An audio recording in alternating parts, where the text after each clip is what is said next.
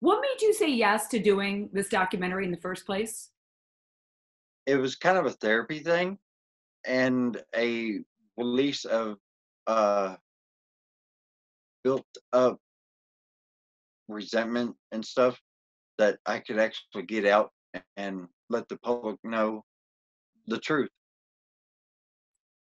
Okay, so when you say resentment, because I can totally relate to this, and I think a lot of people can, resentments in terms of in a former relationship, you build up resentments and you tend to project them in future relationships.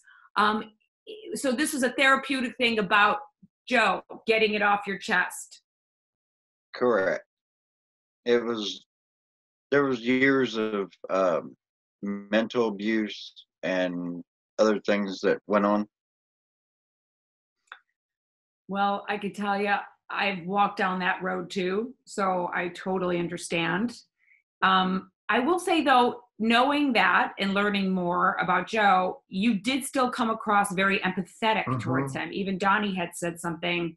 What did you say recently I about just thought you were the most sincere person on the show by a mile. You seemed just not, if it was therapy for you and you were getting things off your chest, it didn't seem like you had any malice or any intent to hurt anyone.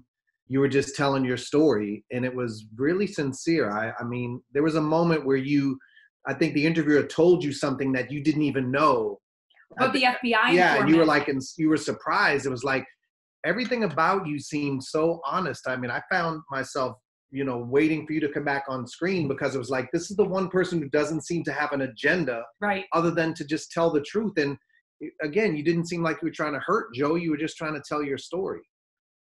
Exactly. That's all I was trying to do was just get my side out, just like everybody else on the documentary.